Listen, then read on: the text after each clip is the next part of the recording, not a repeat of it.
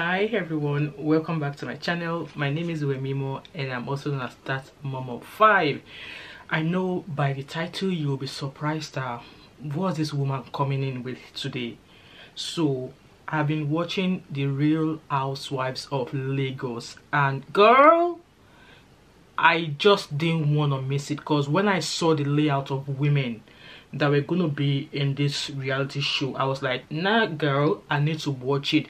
But unfortunately to our UK or abroad people, it is not on Netflix, it is not on Amazon, it is not on, what's it called again, I can't remember the other channel. It's not available on there. You can only watch it on Showmax. So if you have an Android phone or an Apple phone, if you go onto your Play Store and download the Showmax app, you can watch it from there. But before you're able to watch this Real Housewives of Lagos, you will have to pay like a subscription fee. I think when I subscribe, I think I paid about £3 something for a monthly subscription, and I have been watching it from episode 1. But the episode 1 to 6 were just dulling me, hence why I did not bring it up here. But today, the episode 7 that I watched, it was full of receipts, it was full of like drama. So at first, let's introduce the ladies in this Real Housewives of Lagos. So the first woman on the show is Laura Ikeji Pimped. So Laura Ikeji is a professional writer, so they say. She's a blogger, she's an entrepreneur, and she's an online entertainment, and she has a blog or an online show called Hey Laura. So I'll pop her image somewhere for you. So the second lady which we have is a beautiful Caroline Orchins, and she is the CEO of Orchins Limited, and she has real estate. She's into oil and gas and agriculture company. She's making all the dough. And then the third woman is Chioma Ikoku. So Chioma is a Nigerian lawyer, and she's also the CEO of Good Hair Limited, and she's a restaurateur as well. She's got a bar and a lounge bar. And the fourth woman, obviously as we all know, is Toyin Lawani Adebayo, popularly known as Tiana's Empire. So she is a multiple business owner, and she's known also as a fashion goddess. And then the number 5 lady on this show, let me adjust my hat. And the number 5 lady on this show is the popular Nigerian Nollywood actress Iyabo Ojo. She's an actress and she's also a multiple business owner. And the last but not the least is the delectable Miriam Tima. She is a PR expert, she's a creative director, she is an online fashion retailer, she is a content creator, and also a YouTuber. Like moi, she's a YouTuber. So that's just a rundown of the women on this show. So let's dive straight to episode 7. Yeah, so episode 7 started with Miriam inviting the women to her house for dinner. So Iyabo Ojo, Toyin Lawani, Tiana, and Laura Ikeji were the first 3 to arrive at Miriam's house. And so when they all arrived, they were all looking gloomy, like pressing on their phone. They were not talking to one another and stuff like that. And then it took forever the hostess Miriam to come down to acknowledge our guest. So eventually she came down, and then she went to Laura, she went to Toyin Lawani Tiana first to give her a peck and all, there was a touching, and then she went over to Laura. Laura just gave her a 1 peck without holding, like she was avoiding holding Miriam. And Miriam was like, what is wrong with you? Touch me, hold me now. That was when I knew, gang, this is not about to go down well. Then she went over to Iyabo Ojo and gave Iyabo Ojo a peck as well. And Miriam sat down with the ladies. They were having a chat as well. And then Miriam brought a gift bag for the 3 women. It's got like book and stuff inside of it. So they were talking in terms of like how things are. So they started with the I think the highlight of that previous first clip for me was that they went to touch on about abuse and being a victim. Obviously Toyin Lawani was talking that Iyabo Ojo is not really a troublesome person. Obviously being a victim of an abuse, a molestation, she's very, very outspoken. Like when she hears story of any child or anyone being abused, she's always at the forefront of stuff like that. So that was the first time I would hear that even Toyin Lawani herself, the fashion goddess, was also an abuse victim. She shared how her ex would beat her up and stuff like that. And all this while Laura was like, oh well, I would say since the beginning of the episode, or since the beginning of the show, this is the first time I've ever seen Laura show any form of empathy. So she showed us saying that, oh, that was the first time she actually felt for the women, talking about the experiences of having been in an abusive relationship. So all this while they were chatting, Chioma and Caroline were nowhere to be found. So long story short, Chioma and Caroline arrived 5 hours later. And by this time, the other women already moved to the dining to have their dinner. So before then, they were going to go, but Tony Lawani was like, let's hold on a few seconds. And Tony Lawani has always voiced out the fact that Caroline and Chioma always arrive late at any event, and she's not a fan of that people should stop wasting her time. So Tony Lawani has always voiced that out from day one, and she was not so happy. But this time around, she was like, well, let's wait a while longer and hopefully they will arrive. So by the time they sat at dinner table, that was when Chioma and Caroline arrived. So Caroline and Chioma arrived. We were all sitting at the table. Obviously, immediately Chioma came in. She brought a wee flower, like a bouquet, and obviously Miriam being a bouquet lover, so our hunger level went from 50 to a 10, because obviously she loved the gesture Chioma did, like bringing the bouquet for her. So she was not like gonna tear Chioma up. So they all sat down at the table, and I love the fact that Chioma apologized. Obviously she brought a flower, which is a gesture of an apology.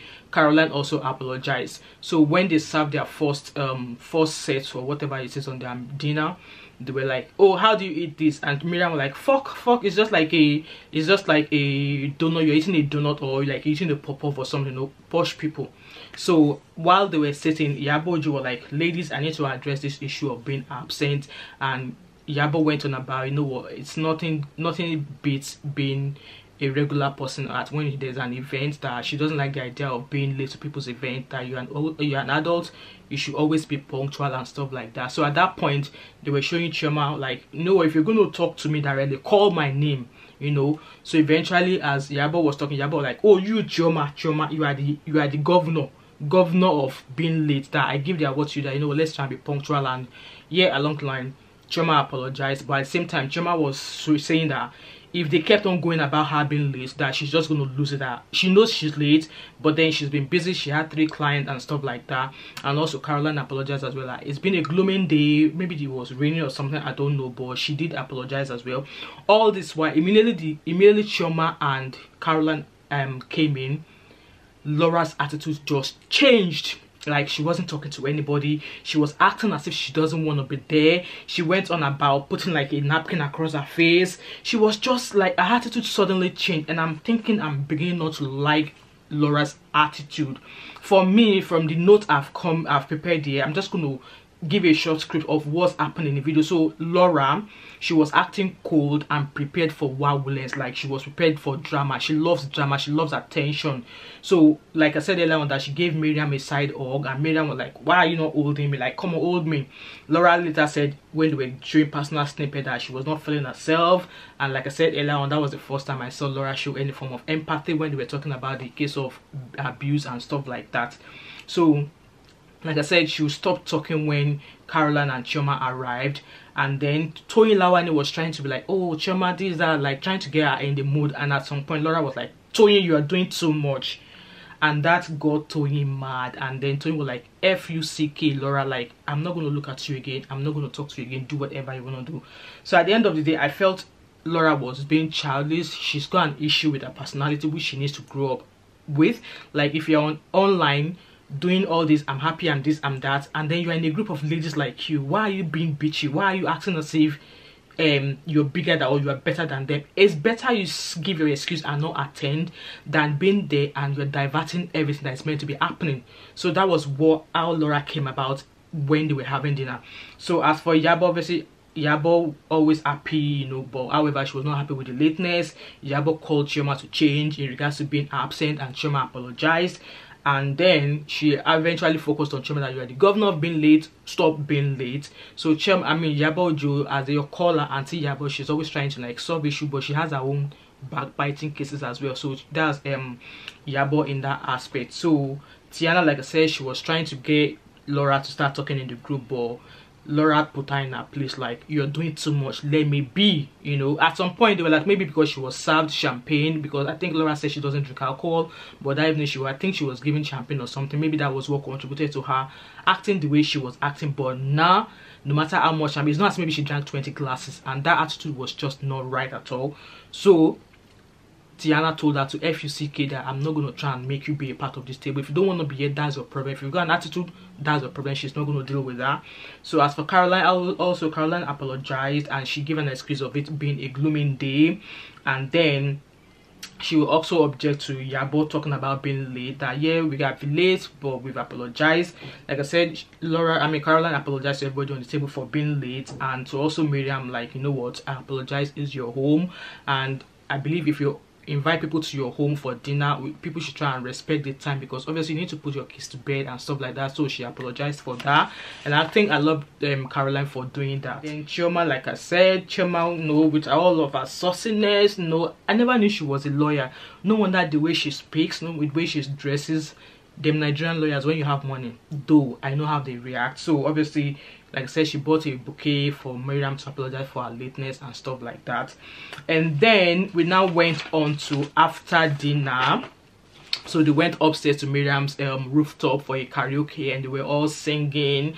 Toyin Lawani was twerking away, like, obviously Laura, that was being cool, like no one wanted to talk to anybody, all of a sudden she was singing, dancing, doing all sorts of, like, they had fun. They had karaoke on the beach, on the hill, on the rooftop. So it was a good and happy atmosphere. So that was how that went. And then they showed, I think the following day, and by the way, I love Miriam's house. She's got a very beautiful home. Oh God, give me money, let me build that kind of house in Jesus' name, amen. So Miriam has a very beautiful home, and I really commend her for that.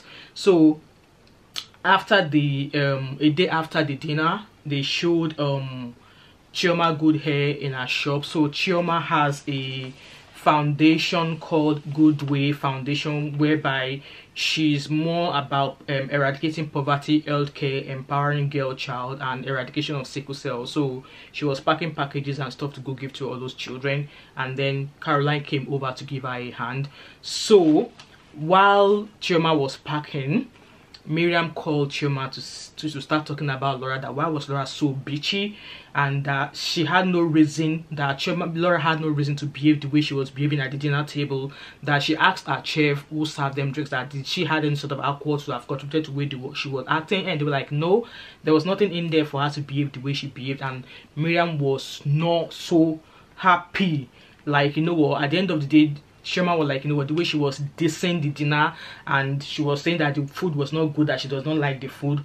Like, Chioma said, it seems Laura has a brain touch. Like, she's getting like, she get that crackling in her brain. She behaves, and then when that crackling goes again, she just, you know, behave. I felt she was just being childish. If you don't want to be somewhere, don't be there. You're not forced. And at some point, Laura was talking about that Chioma thinks she's being intimidated by the way she dresses. Like, if you think for the fact that you're saying that, I believe Laura is actually being intimidated about Chioma's presence. Maybe Laura is jealous of how, like, Chioma will come late and showcase what she's wearing. Like, if that's your problem, you to meet up like that now, you to appear in what she's been coming in. Like, I just don't understand why she's the one who's always looking for trouble. Like, she's a drama queen, and when you were in the midst of women like you, successful women like you should act like a very classy businesswoman, like a matured one. Stop acting like a 16-year-old teenager. That's you, Laura, that's you. So afterwards, they started showing text messages of like how Laura dissed the dinner Miriam had. And then when they showed Chioma and Caroline in the car when they were going for their foundation outreach, and then they started showing those messages that that Laura was exchanging with Caroline. So Laura started dropping messages on the WhatsApp. I think there's a WhatsApp group for the real housewives of Lagos, like a group so that they can plan their itinerary. Like, if you want to plan something, they can communicate with one another. So I believe within this WhatsApp group, Laura started dropping text messages in the group dissing Caroline. I think no matter what's been happening in the beginning, no matter all the apologies that Laura and Chioma and whatever and Caroline has apologized to one another, Laura will never ever like Caroline. That's a point blank like a point fact there. She would never like Caroline. And the way Caroline is, she already sensed that she's just trying to be good to Laura because the other women there don't want any drama.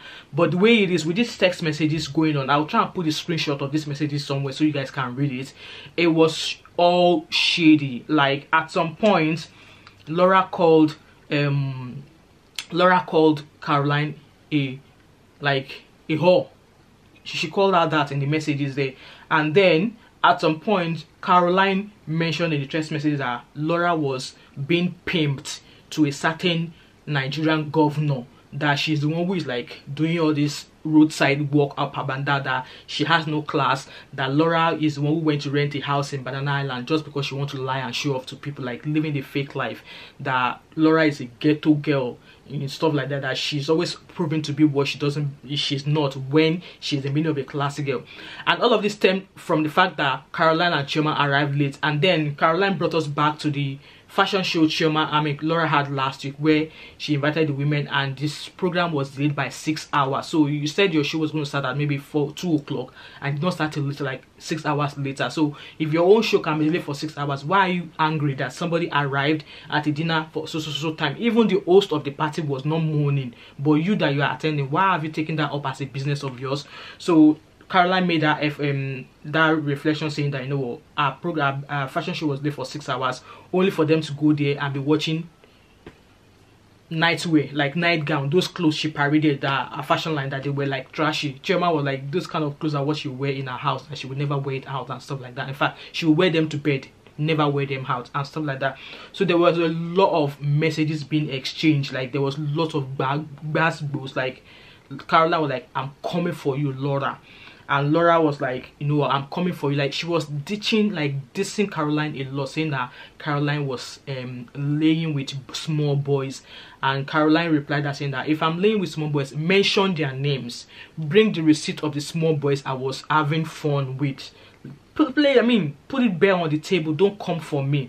So obviously Iyabo tried to call in Caroline while Caroline was in Chioma's car, and Caroline was like, what? She was not feeling like, she doesn't feel like talking to anybody right now and stuff like, I know stuff like that. Iyabo, obviously she's one of the eldest amongst the group. She's always trying to bring, like, you know, things straight back. If there's an argument, she likes to bring everybody to get closure and just move on from it. But this time around, Chioma is not having it, Caroline is not having it either. So I just felt like, you know what, Laura, I felt like Laura is just being intimidated. She saw these 5 other women and she knows that they are more successful than her, and nothing stops you. Like Caroline made fun of Laura that she doesn't even know what a lamb chop is. So if you think you are a big girl, like a content creator, you are a writer, you will know what, even me that in this my local glass good I am, I know what a lamb chop is. So for the fact that it's like she's claiming to be rich, a content blogger and whatever like that, she doesn't know what a lamb chop is. Like I think that was a big bass boost on Laura's face. So, you know, I just felt like Laura is a drama queen. She needs to grow up. So if you're gonna go, like, Laura is always tight, like she's ready for trouble. And if you're meeting fellow women like you, why are you always so like geared up, ready to fight, when others are just coming there to showcase their fashion sense, to have a nice time? But for you, you are ready for wahala, you are ready for bass boost, you are ready for wowlings. So I think Laura needs to grow up. And if you don't want to be in the show, just excuse yourself. Stop creating enmity. In the instance there, this argument, this fight you're having with Caroline is based on the fact that Caroline had an issue with Linda Ikeji. Like I said, you can't fight Linda Ikeji's fight. Let your sister Linda Ikeji fight her own fight. You think because you were saying that Linda is your sister, if anybody comes for your family, do you think all these women also will not put up a fight if anybody comes for their family? You're not the only one who has a family. Leave your sister Linda to fight her fight. You are in the Real Housewife of Lagos. Focus on it, enjoy it, try and build relationship. Don't try and be like all over the place. I just don't like the attitude, the kind of attitude that Laura is displaying there. So far, I give it up for Chioma, that she knows she's a latecomer and she apologized for it. Also, Caroline, also, she arrived late, she gave her a reason and she apologized for it. And I think this time around, Toyin Lawani, Tiana is starting to see the side of Laura. Even though Toyin Lawani knew Laura for a very long time, but I don't think she's ever seen this side of Laura when Laura told her that, Toyin, you are doing too much, let me be. and I guess that's done it for Toyin, so she knows to leave Laura on her side. So I think that's the breakdown from this Real Housewife. So like I said, I'll try and drop those text messages here so you can read. And also, if you want to see the next blast boost that is going to be happening in the next episode, don't forget to like this video, comment in the comment section. If you are watching it, let me know, and also share, and I'll drop a snippet of what's to happen next week here. So be sure to come back to come and watch that blast boost. And like I said, the highlight in this episode for me was the fact that Chioma, she's like, you know, out there empowering young girls. She has a foundation. I believe Tiana did something like that in previous 2 episodes, where she, on her birthday, she did not celebrate this year. On her birthday, she went to the streets to give people money, like praying bottle, praying mat to all these people, which I feel was a great gesture as well. So I mean, so far, what do you think? Do you think Laura has a reason to justify why she's behaving like that? And for those who are always latecomers, they've apologized. Do you think they should be butchered all over every time they arrive at an event late?